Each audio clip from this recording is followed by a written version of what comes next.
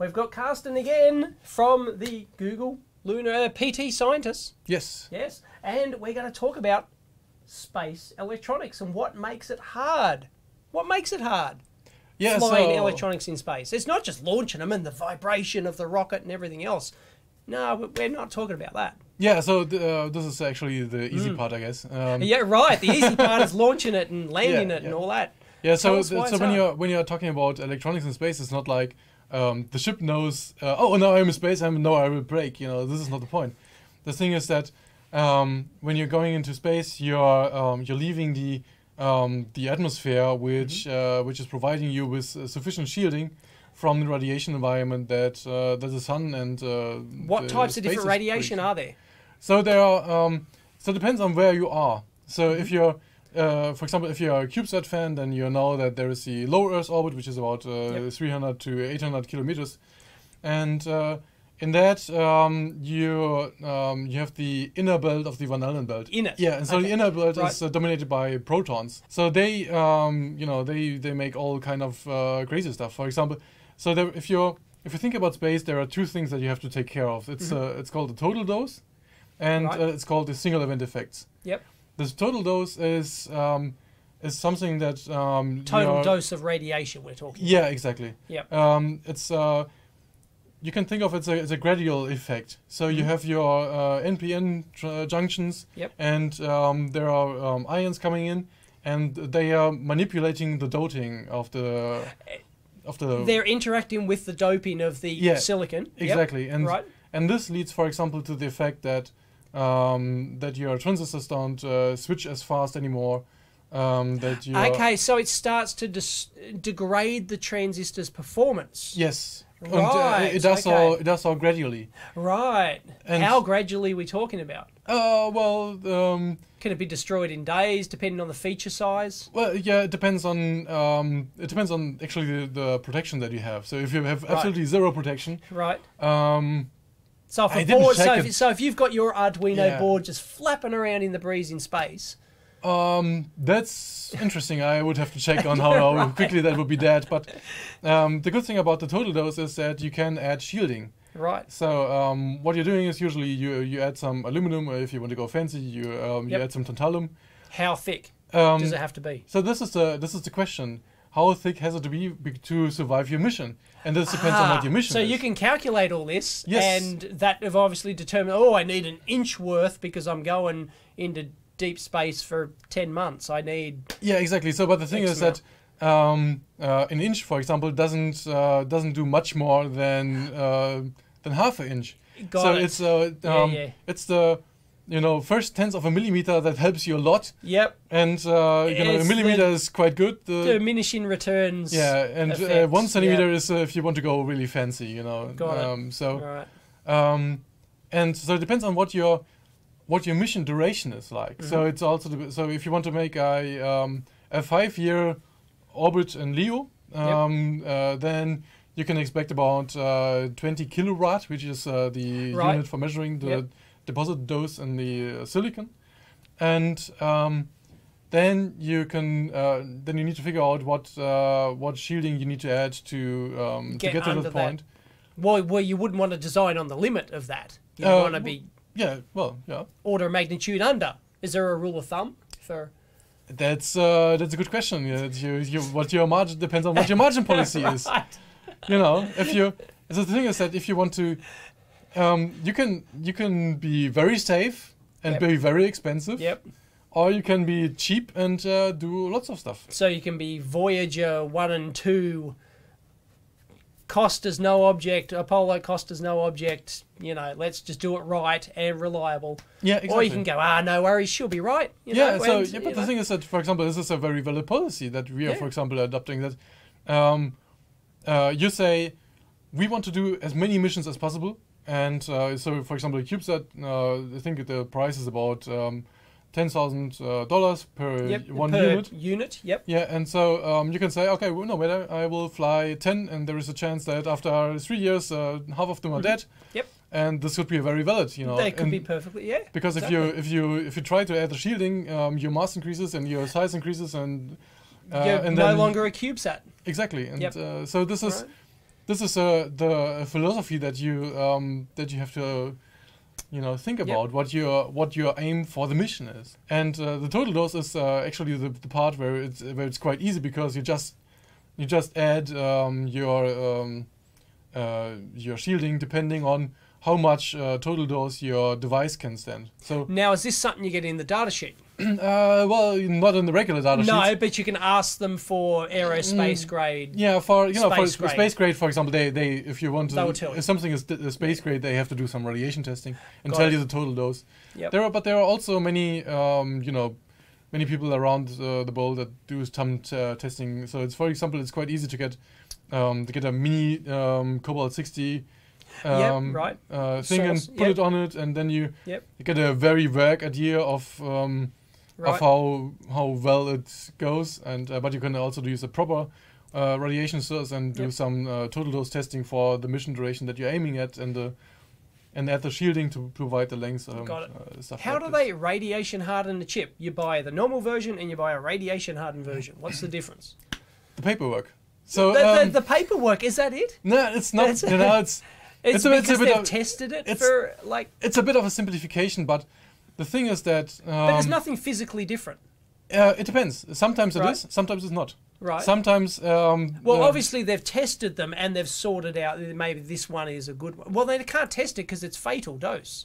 yeah. So, but Right. what you do is you take you take wafer. one wafer. Wafer, And- bombard half of them and then. Yeah, I half don't would be know. very generous. I Right, guess. okay, you bombard a few of them. Yeah, you take like you like get a data. significant sample size, like 5 to 7, for example, and you then you do some radiation testing with it, and then you have a very rough Good. idea of what the status of the other ones is, and then if you're talking about proper space grade stuff, then you also do hermetic sealing packaging, with Right, of course. with all the fancy stuff. You add some shielding and do all the fancy bits, and then you have a chip that Hopefully. will definitely Yep. work in a radiation environment up to the total dose that you're Got it. supplying. But also it depends on the process that that something is manufactured in. So some I was so- going to say, feature Yeah. size makes a huge difference. If you're going to leading edge FPGA at 20 nanometers or something, this is where it gets very interesting. yeah, The feature size does not make a huge difference. it doesn't make a huge difference. No.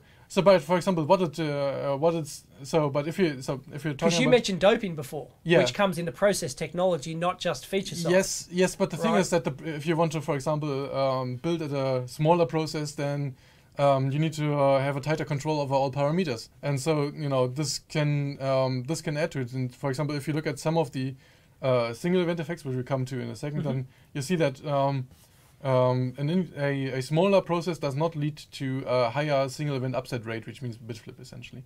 But Interesting. coming back to the total dose. Yeah. So this is for example influenced by how thick your layers are. Also, if you're talking about FinFET technology, it's the transistors are made entirely different than.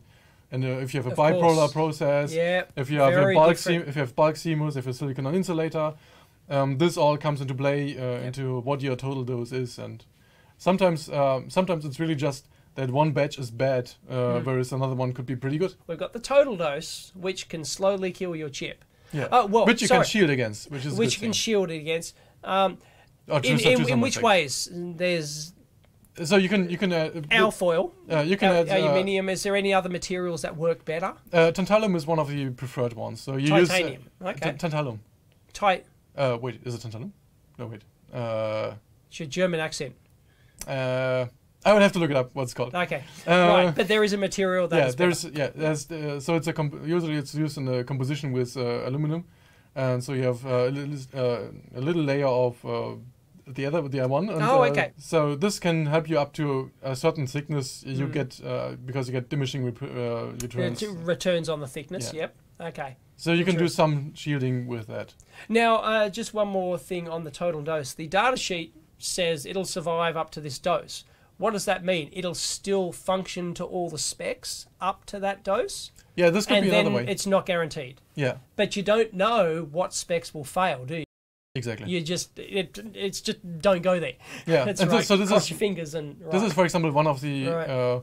why some of the space grade stuff is lower weighted in frequency, for example, than the regular commercial part. All right, single. There's single event. Single, yeah. So there's a whole group of what's called single event effects. And where's the source for the total dose radiation? So, is this what sort of space radiation is it? Where's it coming from? So there's those are the low energy electrons mostly, and so they're the cosmic rays. No, cosmic rays are coming from outside the solar system. So we're talking about the sun. Yeah. Radiation from the sun. Yeah, Okay. yeah. Right. Essentially, yeah. Got it. And is that for both the for the dose and for the single event? So radiation. Yeah. So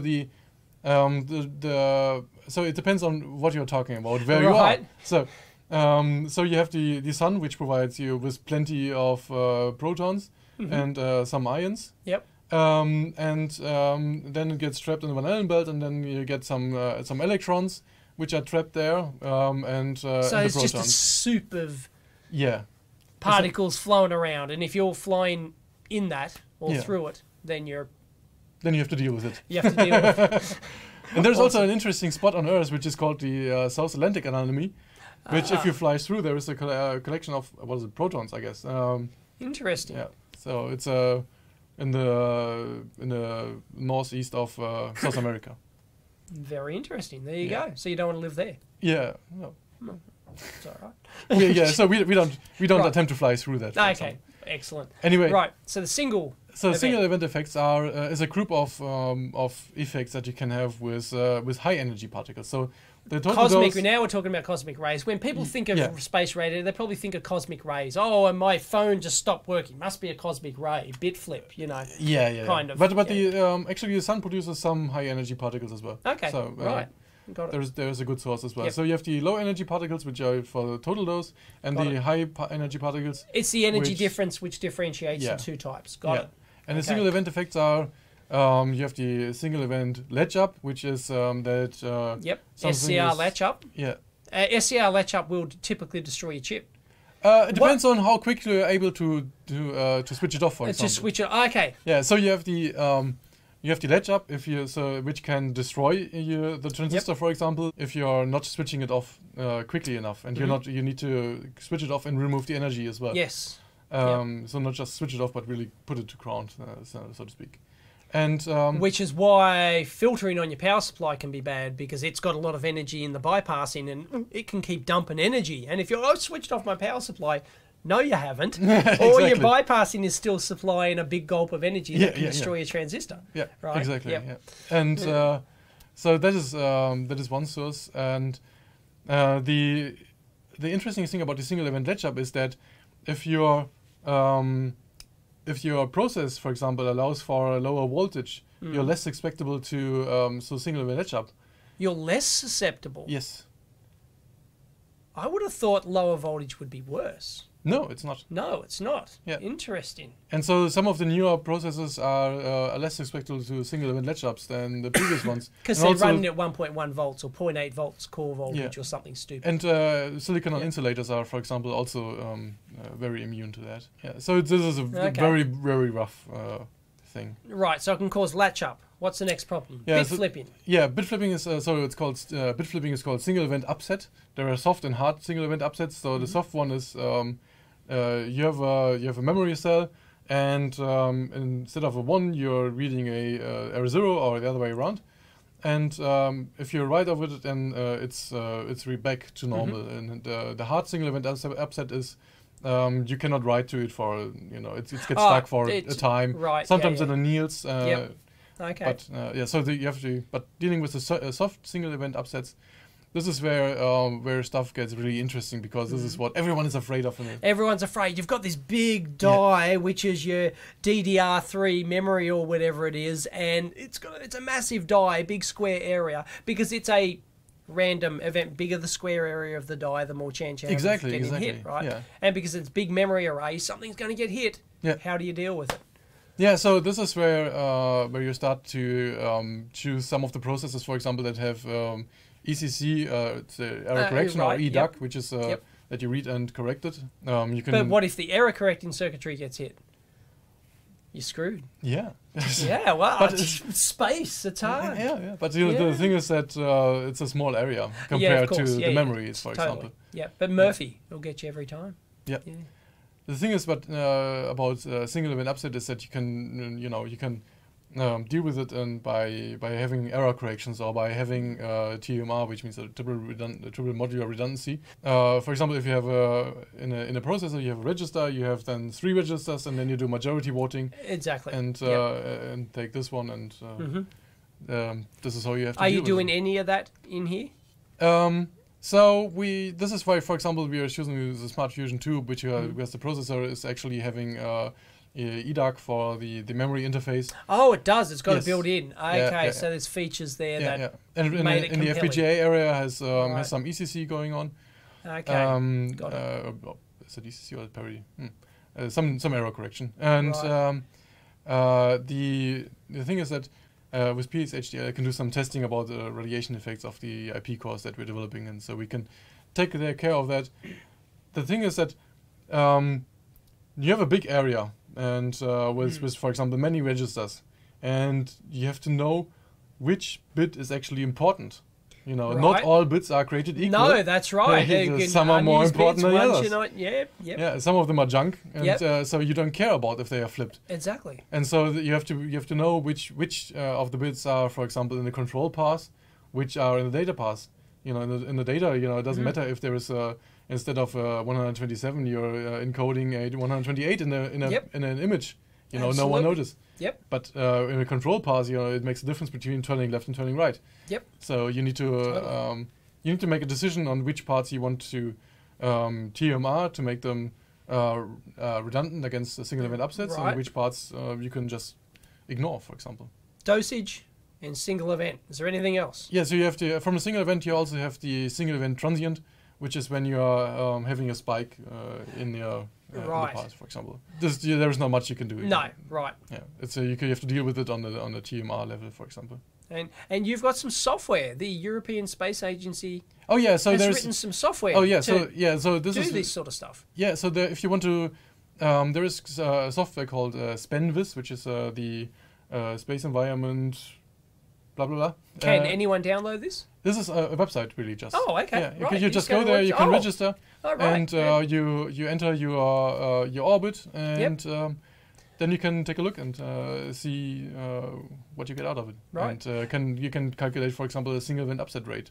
Interesting. Yeah. And it'll give you recommendations for different materials, for thicknesses. No. No, you've No, got you to do have- that yourself. You're on your own. Yeah. Okay, got it. Yeah. So, what are you most concerned about? Passing through the Van Allen belt? Yeah, the Van Allen belt is a pain in the ass. How big is the?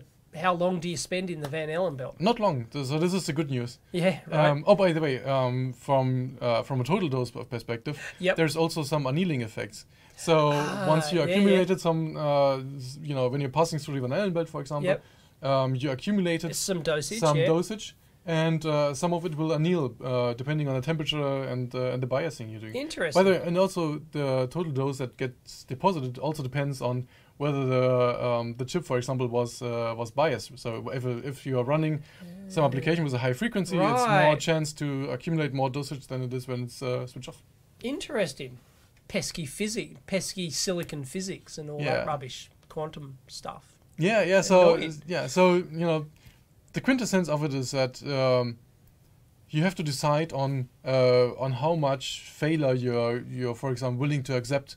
Right. And one of the things that you need to know about SpenVis, for example, is the most of the models that are dealing with the solar particles, for example, are made for solar flares. That doesn't. So it means that essentially on a good day, you could have no trouble at all. Exactly. Solar flare comes up, you're screwed. Yeah. Because you don't want to design. That's won't be one of your risk factors, right? You go, well, we have a 1 in 50 chance of a solar flare. We're not going to add 20 kilos weight. Exactly. But cater for it that. may, for example, it may be your requirement if you're flying a mission that Of lasts course. 20 years. Exactly. You know, have the to. chances of having Yeah, a solar flare are almost 100%. It's guaranteed. Yeah. Yeah. That's right. Yeah, but if, for example, for our mission duration, Right. we are not expecting any solar flares, and this is some of the trade-off Right. we have cited early on, that we are designing as good as we can, but if we have a solar flare, we are fucked, and we know that. So you wouldn't be much concerned the rover through the Van Allen belt, would you? Because I assume it's just powered down. Yeah. It wouldn't be doing anything. So you get some dosage, but you're going to survive that, right? That's almost a given. You can almost guarantee that. Yeah, but right? so yeah, it depends on how often you pass through it, you know. So it depends. This depends on your trajectory. Oh yes, of course, yes, because you don't. People think you just shoot straight off Earth like that. You know, straight up. No, you. Yeah. So for example, one of the early trajectories we had was you know, circularizing about 5 times. 5 orbits, yeah. 5 orbits, and then doing a translunar injection. Yeah, exactly. And, yep, I know all the you know your TLI, you know your translunar orbits, injection. right. I'm a space buff. Yes, thank you very much. Is it a 3-part system? Because you've got the rover, you've got the lander, but you've got the ship that takes it there, or is the lander no, the lander is the ship, right? So the lander is the spacecraft that takes it there. Is that all we need to know about surviving space? Well, yeah. If you want to survive space, you for example, it's a good way to start with CubeSat stuff and go on from that. So radiation is a much bigger problem than thermal. Yeah, the thing is that, you know, with thermal it's quite easy. You know how much wattage a ship dissipates, and you need to get rid of it. Yep. But what you really can't tell is how much dosage a ship is able to handle without making radiation tests. But that's why you buy space grade, and that's what you're paying for. Yes. So there is. Well, yeah, there is. Yeah. It's been tested, and you've got some data. You know how bad it is. Yeah, exactly. It doesn't. You know, space grade is. So you can buy. There's a difference between radiation hardened and radiation tolerant, by the way. Oh so, yes, there is. Yes, radiation tolerant is usually designed for lower dosage. Right. And so for CubeSat stuff. Right. For the example. cheaper stuff. Yeah, and radiation hard is really for deep space missions or geostationary satellites, which last for many years. 10, 20 years or something like that. Yeah, but usually so it's occasionally it's a bit of a rip-off because you just get the same chip. Exactly, with a different test report. With a different test report. You know, it's so. That's brilliant.